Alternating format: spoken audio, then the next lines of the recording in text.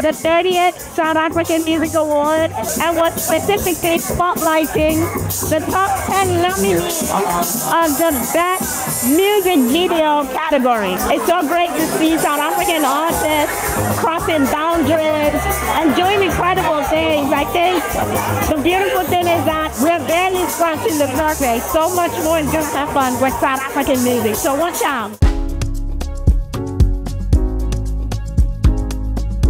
Yeah, so amazing. It's my first time being nominated for anything one time. Feels good. We worked hard on the video, so I'm glad that people see that it came out very nice and it's nominated. Hopefully we get it. Oh my gosh, it feels really incredible. I wasn't expecting to be nominated, really. I wasn't looking at being nominated, but it feels really surreal.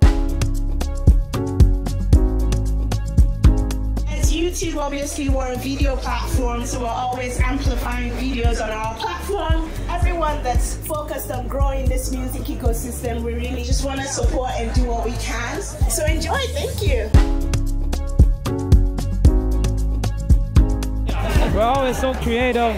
We always bring in new flavors and new genres, and it just rocks the whole world, you know? I can't not be proud of it.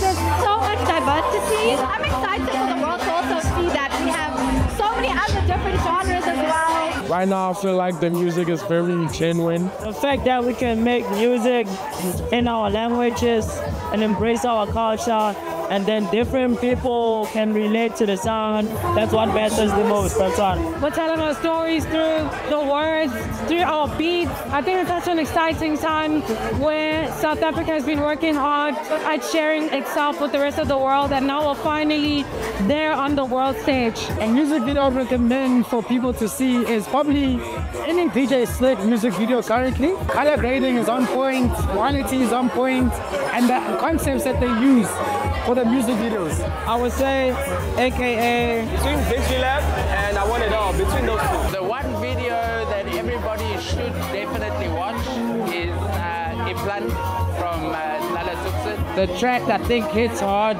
especially with artists, because it's a hustle, this game is a hustle. The music video really like resonates. I'm gonna do a proper throwback and take it back to TKZ. The video that they did in the stadium with Benny McCarthy, I think that was an iconic moment in South African music just because it was something that was bubbling on the streets already, and they merged two worlds, the world of music and the world of football. I'm really gonna have to go with congratulations by AKA. There's a song by SAMA30 and Lebo Matasa. She is literally in her Zulu, you know, situation, Sayakita, and the iconic SAMA30 is there as well. It reminded me of who it is that I am. I'm gonna give you two. Number one, Imali, Words and Mesh Beating by BSV.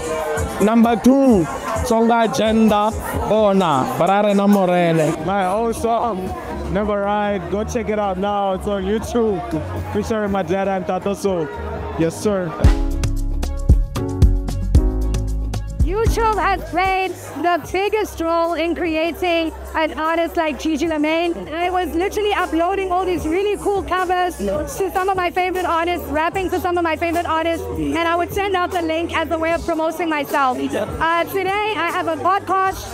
I'm extremely supported by YouTube, and of course, it's become a way to make money. So a huge shout out to YouTube. I always wanted my songs to be on TV or time, but then ever since we got YouTube, you just put your music out there. My song blew up, took off my YouTube. Big shout out YouTube. It's a boy right to the part.